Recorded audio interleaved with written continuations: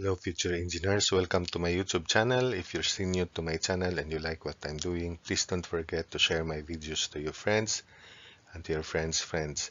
That's the only way you can help me expose my channels to others. And if my videos are very important to your studies, I hope so, because I have uploaded so many lecture videos and sample problem videos which will definitely make you become good engineers in the future if you have the patience and time to really explore, study my videos. By the method of least work, determine all support reactions. E is constant. So we have here a problem frame without side sway because of the support at the upper part. If you push it horizontally, left or right, then there will be no side sway. The previous examples on frames underwent side sway. So here we go. We select the redundant reactions at A to be our redundant forces. Anyway, we just want to compute for the support reaction. So this will be our sectioning. There will be two sections. Take note that for this column here, we have moment of inertia 2i, and for this beam only I, and the length's the same. So express in terms of this W parameter so that we will encounter a problem, or I also have presented an example where the answers results will be in general form. So partial of U with respect to AH equals 0 first. There are three redundant forces. So the moment of this section is AH times X plus MA only. Then the derivative of this moment equation is X dx with respect to AH. Then we divide the entire integral by 2 because the moment of inertia of this portion AB is 2I. Then for the next section, we have plus AH times L plus AV times X plus MA minus WX times X over 2, or minus WX squared over 2. The derivative is L dx of this moment equation. So simplifying, the integral of the first is AHL cubed over 6 plus MAL squared over 4. I want you to verify that. For the second integral, for these three redundant forces, let's evaluate them separately and for this loading. So the integral of the second is AHL cubed plus AVL cubed over 2 plus MAL squared minus WL to the 4th over 6. Since L square is common to all terms, we cancel out L square anyway. We equate it to 0 and reduce it to this equation: 7 over 6 LAH plus L over 2 AV plus 5 over 4 MA equals WL squared over 6. Call that equation 1. And next, let's evaluate partial of U with respect to AV. So we copy the moment equation, then replace the partial derivative of that moment equation. Since the first integral is free of AV, so its derivative or differential is 0.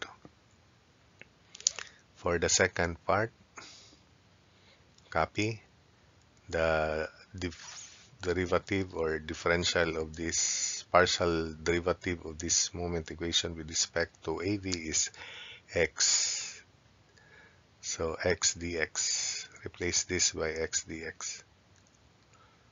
So MA minus WX squared over 2 quantity X dx. So the integral, the first term is 0.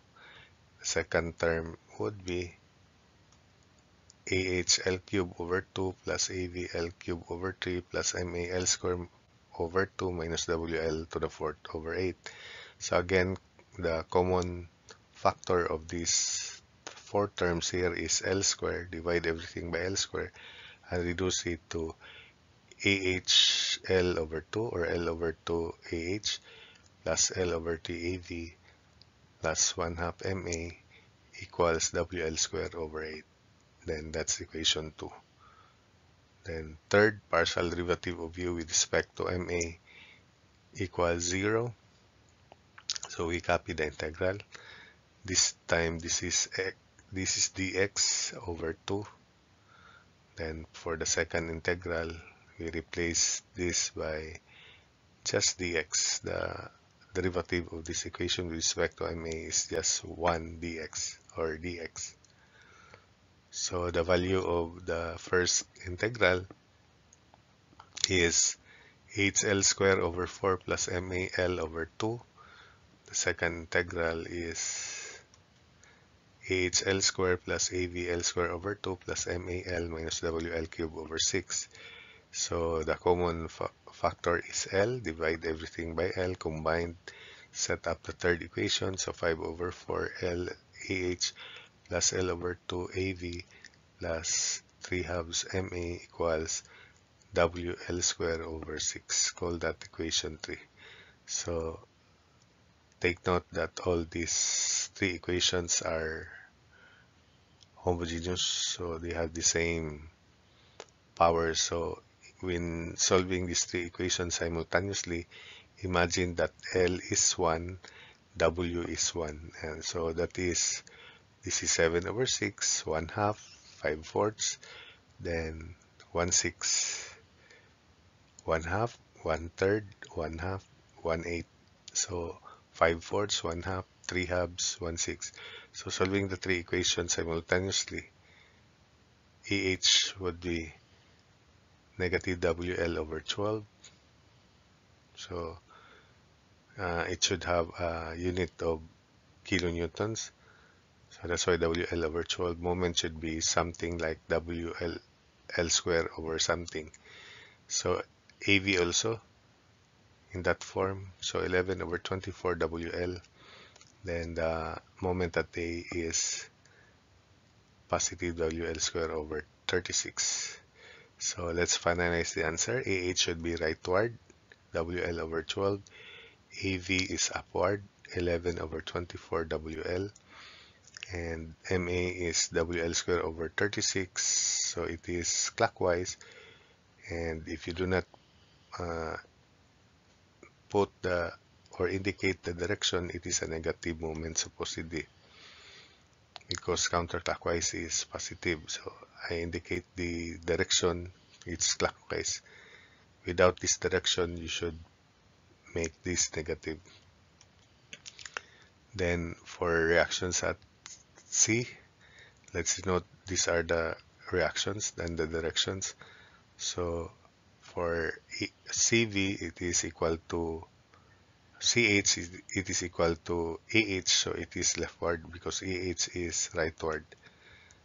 So WL over 12 leftward. For CV, just summation versus Y, WL minus AV, 11 over 24, so it is 13 over 24 WL upward for C sub V. Then for MC, so M summation moment C equals 0.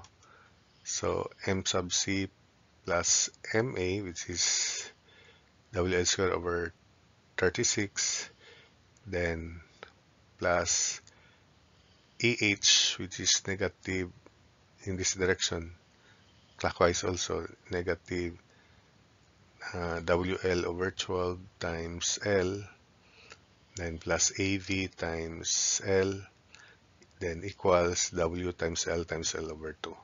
So solving for M sub C is positive 7 over 72 WL squared, so it is clockwise.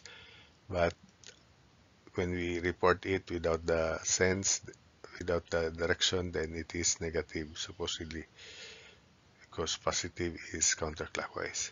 So that's it for this problem.